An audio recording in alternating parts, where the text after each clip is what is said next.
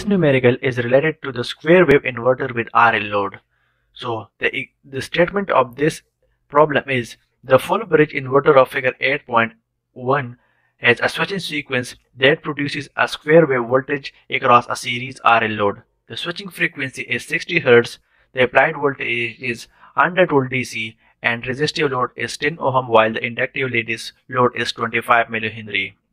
And we are asked to find out the expression for the load current, and we are also at the same time asked to find out the power absorbed by the load. And the third point is the average current in the DC source. So we are given that the frequency is 60 Hz, the applied voltage is 100 volt, that is DC, the resistance is 10 ohm while the inductor is 25 millihenry. So let's proceed with the solution. So the first point is find the expression for the load current. So the load current has a general expression that is VDC divided by R plus into I minimum minus VDC divided by R into e power minus t divided by tau, where tau is the time constant that is equal to L divided by R, and this is for 0 to t by 2.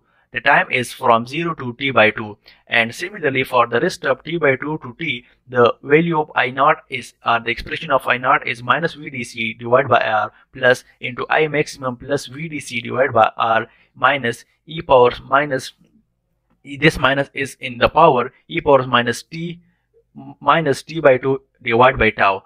So and the maximum and minimum current can be found out by using this formula. I max is equal to minus I minimum, which is equal to VDC divided by R into 1 minus e t divided by 2 tau divided by 1 plus e power minus t divided by 2 tau. So let's get started. First of all, we will calculate this t. This t is inversely proportional to the frequency, and the frequency is 60. So t is equal to 1 divided by f. Put f is equal to 60. So the time t, capital T, is equal to 0.0167 seconds. Similarly, the tau, that is the time constant, is equal to L divided by R. L is 25 millihenry where R is 10 ohm. So it come out to be 0.0025 seconds. Now let's calculate this term T divided by 2 tau. So it is equal to 3.3, that is a dimensionless constant. The T has a value of 0.0167 seconds while tau has a value of 0.0025 seconds. Now the maximum and minimum current, that is equal to VDC, that is 10 divided by R, and R has a value of 10 into 1 minus e power minus t divided by 2 tau, that is equal to 3.3, and this value is come out to be 9.31 amperes. So the maximum current is equal to 9.31 amperes while the minimum current is equal to minus 9.31 amperes. Now let's calculate this expression, the general expression for the load current. Load current is equal to VDC divided by R, where VDC is 10, 100 and R is 10 plus into I minimum is minus 9.3 minus VDC is 100 divided by the resistance R, that is 10, into e power minus t divided by tau. So t is remain as it is, and the tau has a value of 0.0025 seconds. So just simplify this expression. So for the time 0 to t by 2 R, where t is inversely proportional to the frequency, that can also be written as 1 divided by 2f, so it come out to be 120. So the expression for from 0 to t by 2 is equal to 10 minus 19.31 e power minus t divided by 0.0025 amperes, right?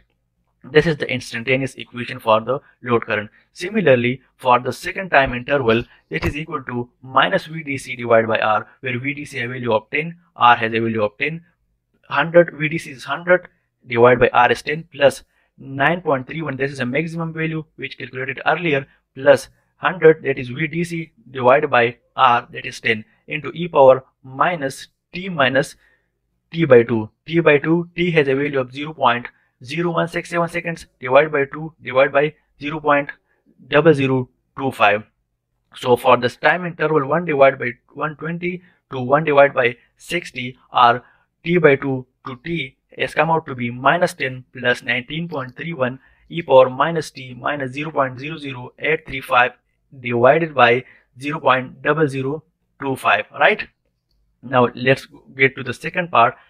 The second part is to find out the power absorbed by the load. So only resistive part will absorb the power, therefore we will take only R in our formula. So power absorbed by resistive R is equal to I square into R, and IRMS can find out by using this formula. IRMS is equal to root mean square. So we are taking the root, then we will find out the mean, and at the last we will taking the square. That is also equal to 2 divided by t, and integrate from 0 to t by 2 into VDC divided by R plus I minimum minus VDC divided by R e power minus t by tau whole square dt.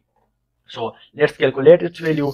So t has a value, 2 divided by t has a value of 120, or 2 divided by, you can plug into 60.